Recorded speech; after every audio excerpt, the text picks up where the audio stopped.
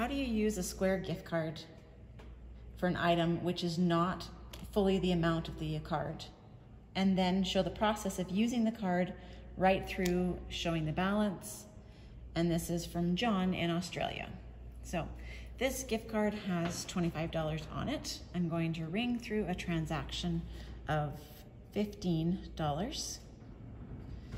Review sale, charge $15, confirm and pay, no tip, and then I'm going to scan that gift card. It goes through, shows the remaining gift card balance. I'm going to switch that up there. Remaining gift card balance is $10. How you can receive that receipt? Well, let's just print that off. And print receipt up there. So on the receipt itself, it shows that there was $15 charged and that there is still $10 remaining on the balance. So this individual comes back in again and wants to know how much money is left on the balance itself or on the gift card. What you're going to do is go into library, then under gift cards, go to reload card or check balance. Click on that.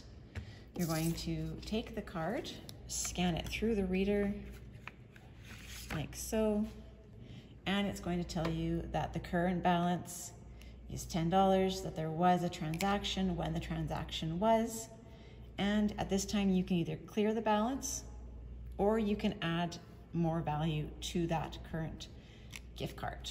What a person needs to do is to enter in this 12-digit code on the back of the gift card.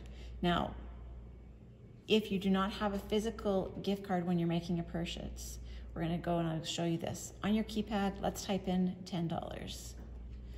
Then we're going to go to, one more zero,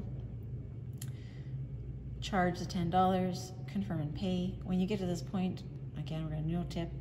If you can't, there's no card to insert because you don't have your actual gift card, you're going to do the back arrow there and it will give the option to tap or insert to pay with cash. There's a manual credit card entry, a gift card, a card on file. So at this point, you're going to click your gift card option and you're going to type in your gift card number, which on every sheet of paper that you get from a Square gift card has the 16 digits on the back of it, and you're going to type that in here. So 7.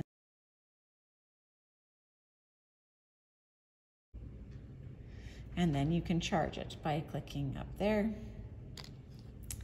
and it's going to charge the remaining amount, which also tells me on that now I have a remaining gift card balance of $0 on that.